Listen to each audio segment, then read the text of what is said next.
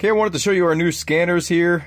They're pretty cool looking, but a lot of people are not liking them. They're kind of hard to dock because the pen stuff gets in the way. The laser can be difficult to see at times. Right here is an example of it working pretty well, but in the daylight it's pretty hard to see. The fact that you have to angle your wrist sort of in an unnatural way to reach down to the package, like that's the angle you have to reach, you know.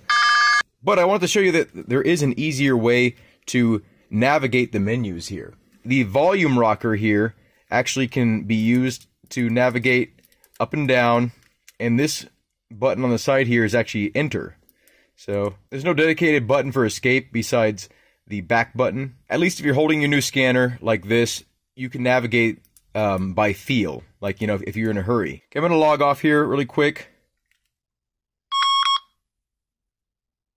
So even when you're not logged on with your user identification, you can actually go to Copilot Mapping, and you can search for any address you want without it being like Amazon Sunday or whatever. You know, if you just need a package lookup, you know, you don't need your phone anymore. You can do it all in the scanner now. If you don't see this option, right, all you do is press the square button here, which is home. So if you're on this menu here, just press square, and there you go, Copilot Mapping. Let's say you are logged in. All you have to do is do the same thing. Press square, and there you go, Copilot Mapping. So there you go. There's some tips about the new scanner. I kind of like them. I kind of hate them. I'm sure I'll get used to them. Have a good day. Thank you for watching, and I hope to see you in a future video.